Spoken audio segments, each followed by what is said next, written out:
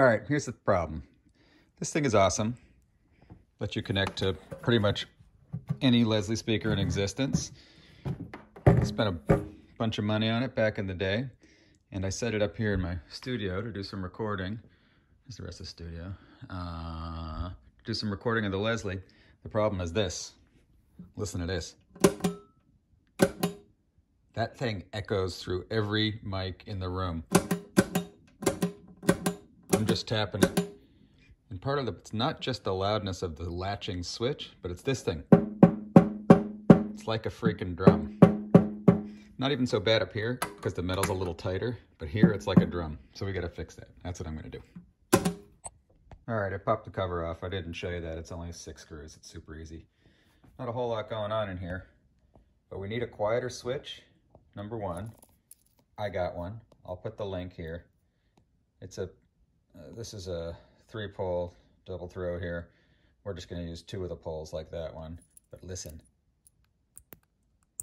Super quiet. It was like 15 bucks though, kind of spendy, but it's worth it if it quiets this thing down. The other thing I'm gonna do, I'll show you in a sec. This is a sound deadening liner. It's kind of like Dynamat, supposedly a little better. It's really heavy, and I bought a couple sheets of it off Amazon. And I'm gonna cut it, and I'm gonna line our little drum head here with as much of this stuff, and maybe even the cover, to just kill some of that resonance when you click on it. So between a nice quiet switch and deadening the little panel here, I'm hoping we get it better. Stand by. Just a quick lesson on these switches. This is a 2-pole double throw switch, and basically when you throw the switch, it connects these or these, depending on how the switch goes. I'm replacing it with a 3-pole simply because it's the only one that I could find. Here's the, you can take a peek at what this is just in case you want to look it up. Pretty hard to find.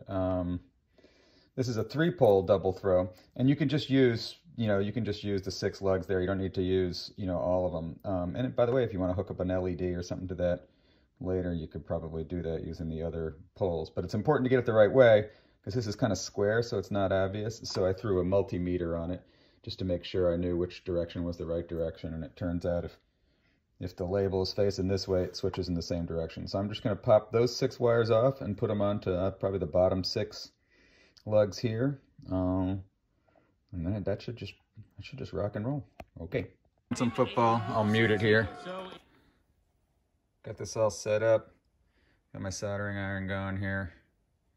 And I'm going to desolder all that. By the way, pro tip, take a picture of that shit so you know exactly which wires go where. All right, hold on.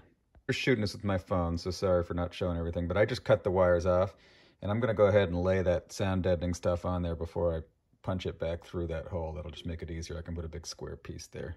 All right, that wasn't too bad, as long as it works once I plug it all back in. I got all that swapped in there. Don't make fun of my soldering job. I'm a bit of a hack. But I got all the sound deadening stuff. I didn't totally get anal about it, but I just used what I had, and it makes it a lot heavier too, which I think is good. All right, I'll put it back together and we'll see what we get. All right, all back together. Let's see how loud it is. Not bad.